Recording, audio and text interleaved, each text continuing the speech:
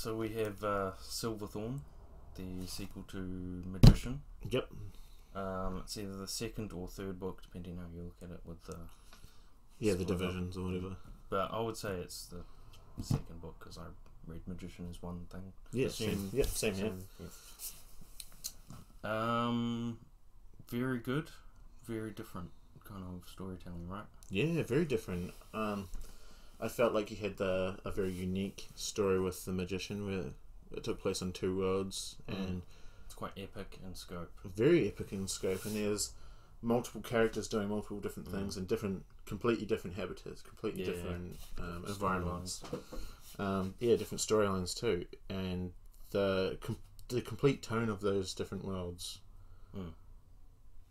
was something really interesting. Whereas with Silverthorn, everything is reeled back to Krondor, and it's completely based in this fantasy world that is very typical. It's very something that we're used to with like Lord of the Rings and everything else. Right. I feel like the reason why we like Magician so much is because we got something different. And when you look at Silverthorn, he dials back to that, where he's cut off anything anything that we thought was interesting, and you've gone back to like the original fantasy book world. It's much more focused. Reduced scope. Definitely reduced scope is a good way of putting it. So how does it start? Jimmy the Hand is like on a job or whatever. Is it Jimmy the Hand or One Hand? Jimmy the Hand. Yeah, he's a thief.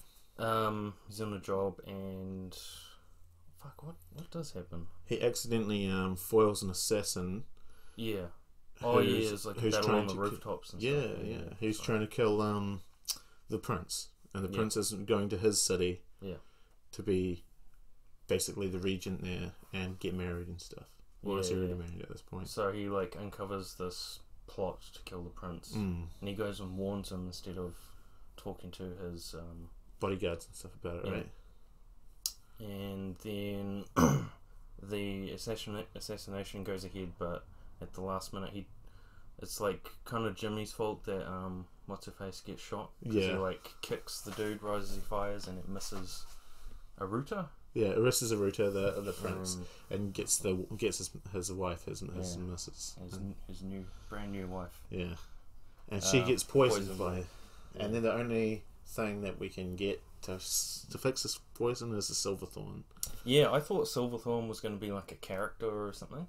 I thought it was, I thought it was maybe like some kind of magic sword or something like that. I didn't. I thought like, you know how you give Sting the name of a sword, right? Or you give.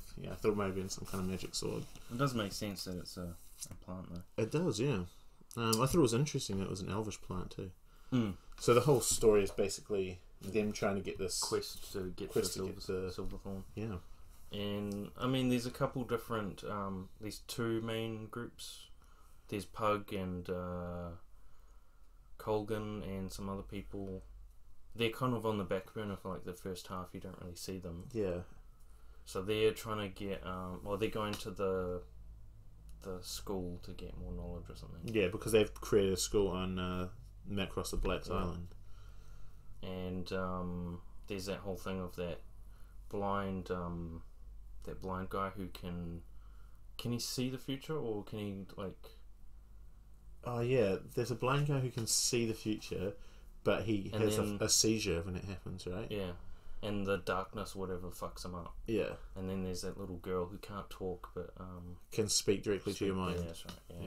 Yeah, that was interesting. I thought that was I think that Raymond E Feist definitely has some fantastic ideas. He comes up with some very unique things, and I don't think he always knows what to do with them. Right. Like that whole thing with the little girl was so interesting. Doesn't really go with it, eh? No, it doesn't really get used in the story. Yeah, I can't remember her really anything after that, eh? No. Yeah, so there's that plot line, and then there's like a router and like Jimmy and a few other guys, and they're like, they go to that monk place. Oh yeah. And then there's that when they get there, there's like flying creatures that kind of fuck with them. Yeah. And then they get a bit of info, and then I guess that's when they get clued on to go to the Elvish place. Yep, go to the Elvish place, and it's like an ancient Elvish leaf, or plant with plant with thorns on it. So and berries. I think it's the berries that saves the life. Yeah, and it's in an area that's so sacred that like, the Elvish don't even go there. Like no one goes there. Yeah. And there's like snake priests or something that are evil guys. Evil snake priest guys who are the ones behind the whole plot. Okay. Oh, yeah, okay. I liked that he went back, they went back to, what's the other planet? Oh, Calibon. Yeah. I quite like that, actually. I thought I did like that. I did like that, don't get me wrong. I think it is, but when you go to all the trouble of saying we've closed the portal, there's no way of getting back there. It's like, actually, you know what? We're going back there, and no issue. I already know. Yeah. Oh. Yeah, I already know. Yeah, there's no risk at all. I'm sure that's not gonna come back to bite them at all. Well, it's extra way to get there. Yeah. So anyway, we'll out of 10, and then we'll break it down a bit more. Yeah. Okay. Tell us, and we'll tell each other about like maybe the good moments and bad moments, stuff like that. Yeah, I give it an 8. It's not. I didn't enjoy it as much as Magician, but it's still very good. I'm probably on par with that. I'd give it an 8. Right in the middle of the road there, maybe a 7.5. I thought fantastic romp. Loved it. Cool characters. Language is cool. Really awesome bits, but like you said, when that with that focus reduced, I felt like it was a lot. There's less to it. Yeah, less to it, and I thought it was similar to other books that I'd read. Like it was simplified and all that. Yeah. I read the Shannara Chronicles, and okay, just the first book. Is it Terry Brooks? Yeah, I think it's Terry Brooks. Yeah. And I liked it, but it was very run of the mill. Just run of the mill fantasy for me. I felt like you could go to any bookshop, pick up a book off the shelf from any amateur author, and it would like read similar. I feel like we almost touched on that with this story, but I thought it was good enough from the prior book to stand out for me. Yeah, because you're following all these characters you kind of know and love, so it's like nice to see them again. There's a huge lack of Thomas in it as well. Yeah, he's like barely in it, eh? Yeah. Like, he's there when they first meet the elves, and then he kind of saves the day at the end, right? Yeah. When they're escaping from whatever the enemies are. Some of it's a bit fuzzy, to be honest. Dark elves or something. Yeah, like they had to get to the certain point outside of the region of the... Yeah. Yeah, because the dark elves, when they resurrect and stuff. Yeah. But definitely cool. Definitely cool stuff. But there are parts in the story that I thought fell flat. When I was doing it, I thought that I put the book down. And I stopped doing anything that had anything to do with it because of that part with the assassin near the start. Not the initial assassin, but the second assassin who couldn't die. Right. Was that the one with the scars on his face? I think so. And they chop his arms and legs off and stuff, and he just keeps going at it. And he's like invulnerable. Right. And then just no one knows how to kill him. They stab him through the heart, everything. Yeah. And like chop him off into bits, and he kills like 10 guards on his way to Aruta. And literally the only way to stop all these assassinations is to get a magical object around his neck and to pretend like he's actually already dead as well. Yeah. And actually one thing, remember I messaged about like suddenly it felt like these characters were in this like random situation. Yeah. I like because I had a copy of it. Bought it off Trade Me for a couple bucks. That is actually how it happens. It was just like you're thrust into the suddenly. Yeah, it's just going towards this island and they're being attacked. I was like, oh, what the fuck? Yeah. So. I really like Jimmy though as a character. I think he's a lot of potential. He is amazing. He's great. From that like one moment we see in The Magician, like he's expanded himself, and he's expanded himself to a really good way, in a really good way. That part where he's proving himself, he's the only one thinking about like how an assassin would actually try and kill the prince, the crown prince, and he climbs up into like the eaves of the castle where the guy's gonna assassinate him with the crossbow. He's like, why didn't no one ever think about this? Why didn't the guards think about it? And I thought it was cool because you do have this kid against a real assassin, a real person who is actually quite a threat. Yeah. And as much as a reader, you're absolutely rooting for Jimmy to try and take him down. He fails in this quest, and I think that's fantastic because in a lot of stories it'd be too easy for Jimmy to just like knock the guy out and be like, oh no, but he fired the bolt anyway or whatever, you know. It really was a struggle, and like the entire fight I thought, oh shit, Jimmy could die in this. And it's that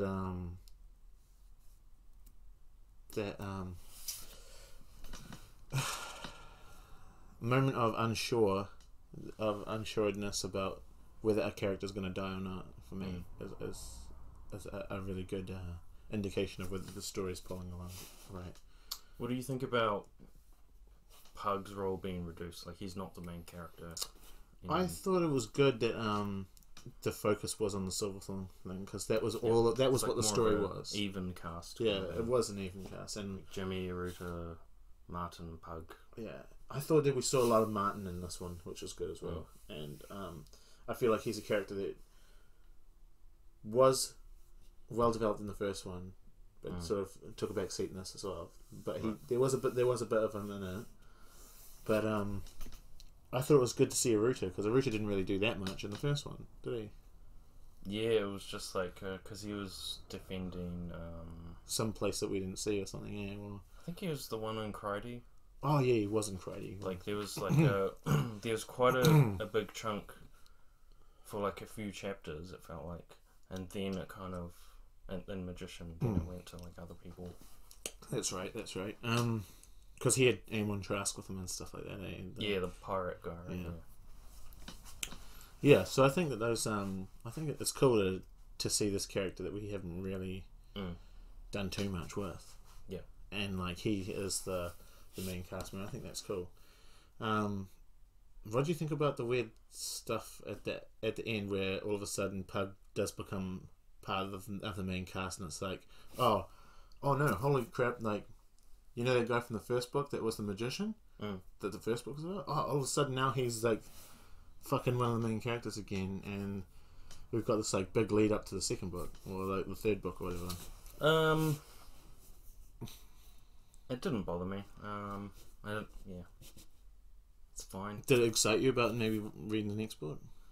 Yes, although this series is quite old. The whole like evil darkness thing I'm not too crazy about. Like, it's not a quantifiable enemy as much. Maybe I'll change my mind once I read the next one, but I'm probably opposite to that. I thought that the enemy, the big enemy thing, I thought that seemed quite scary in the first one, and it felt like it was a real threat. It did get me interested for the third book, but I think it took me out of it because we had so much stuff with Aruta. I think that like this story really was about Aruta and the Silverthorn. Yeah. To tack on the other stuff was just Raymond E Feist saying, "Come on, let's get to the next book. Come on, readers. I've got more books and things." I've got 30 more books. Yeah, 30 more books here. Yeah. So I think one of the books that mentions Jimmy in the title of it. Yeah, one of them is actually a book about Jimmy. So I'd like to see where that goes. There's some cool bits where Jimmy goes into the sewer. Yep. And like he has to make his way into like a slum area, and he's in the sewers, and he has to kill some of the snake fucking guys. Okay. And it's like pitch black in there, and they've got someone to look like Aruta. Is this in this book or in Silverthorn or the next one? Sorry. It's because it's when they fake his death or something. They fake his death, eh? Because I remember them putting on the necklace to protect Naruto, but I don't remember. Doesn't he grow a beard and shit to like? Is that like when they're in the other towns? Yeah. Doesn't he like grow a beard or something? I can't remember. Oh man, I don't know. I can't remember. But there was a cool part in the story where he killed a guy. I think. Okay. Because he was trying to figure out like where the snake guys are from or something. Yeah. Maybe it might have been in another book, but I don't think so. I think it was in this one. Okay. I don't know. The book was cool. Yeah. I've got is it Darkness at Silverthorn, whatever it's called. The next one. No idea. Don't remember the last one. Don't remember the name. Okay. Yeah. It's in my cart on Audible. Cool. Yeah. It rolls over. Yeah. Do you want to review that one too? Yeah, I reckon we should do trilogy. Yeah. Yeah. Definitely. So what were the things that you hated about the book? Obviously, the jump to like, oh, holy crap, we're on this island now. Well, nothing I hated or anything like that, but that was like, quite jarring, I guess. And the reduced scope and all that does have pros and cons. I mean, I do generally prefer shorter books, but I also think perhaps if this was longer, he could have expanded on things like right at the beginning when Jimmy's like a squire or whatever. Yeah. There's this whole thing of like the older kid who's like from a traditional noble house who's like kind of trying to bully him. Yeah. And then it's like the next scene, Jimmy sorted it out. I was like, you could expand on that if it was a longer book, make it more of a thing. True. That doesn't necessarily mean it would be better or not, but yeah. It was just like, oh, here's this problem, and now it's solved. I think that's one of the great strides of Jimmy, because like he is so effective as a character that he's 10 steps ahead, and I think it's good that like he's almost like Batman in that sense, where it's like, oh no, how are they going to fix this issue? Or like, oh, they've left Jimmy behind, and then it's like, how did Jimmy get here? And that's right. Yeah, he's supposed to be on a ship, and then he's like, hey guys. Yeah. Yeah. Yeah. Yeah, I think that's one of the benefits of him. Yeah, overall, very good. My issues are very minor, and yeah. I think some of the off-screen writing, should I say, like when those things do happen with Jimmy, I think some of that stuff is quite good. Like when you do encounter Pug again, and he's got the school of magicians and stuff. Yeah. It seems to be like quite fleshed out, where in my imagination lots of stuff had already happened, so to the point where he did get Hoko Pepper from the other place. Yeah. It seemed like it was already like, oh yeah, I could just live here, you know. Yeah, that's right. Like I'd love to live here and fix things up. One of the issues I did have with him being in the other world was when he got captured, and there were lots of magicians just as powerful as him. Obviously, I know he's got the power of two worlds. Yeah. He was being tortured, and then he all of a sudden went to the lesser path of magic and just tapped into all this magic he didn't know. I felt like that was somewhat of a stretch. I felt like I like Pug, so I'm just going to get him out of the situation scot-free. And I feel like that has happened to Pug a lot in the book. Yeah, his hand's supposed to like be like damaged. His tendons were like cut out, like he couldn't move his fingers, and that's not been mentioned at all. Not been mentioned at all.